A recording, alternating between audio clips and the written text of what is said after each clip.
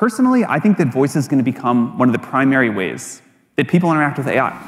We here at Twilio agree, Sam. Here's the fast recap of what else dropped at OpenAI DevDay. First, actual apps inside ChatGPT. With the new Apps SDK built on Model Context Protocol, devs can connect data, trigger actions, render UI, add login, and eventually monetize directly inside their conversations. ChatGPT can also suggest apps in the flow like Canva, Coursera, or Zillow with full screen views and live updates. Second, agents have leveled up.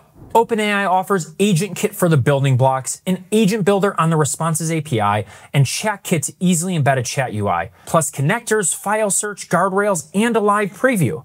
To really hammer it home, they even shipped a working agent on an 8-minute timer. The agent is ready with 49 seconds to spare. Third, the prodigal coding assistant Codex has returned, and it's no longer just a research preview. It's generally available with a Slack integration, a Codex SDK, and enterprise controls. Under the hood, Codex can run GPT-5 Codex, a GPT-5 family variant tuned for agentic coding. The Codex demo showed Codex seamlessly building an integration with camera and lighting systems, which gives me an idea.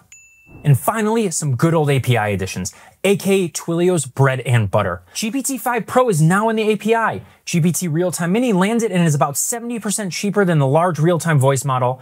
And Sora 2 adds synchronized dialogue sound effects and is rolling into API access. If MCP rings a bell, that's because we made a whole video on it. Check it out here. Now we want to hear from you. Which announcements made you think, huh, how could that work with Twilio? Let us know in the comments below and stay tuned for more updates.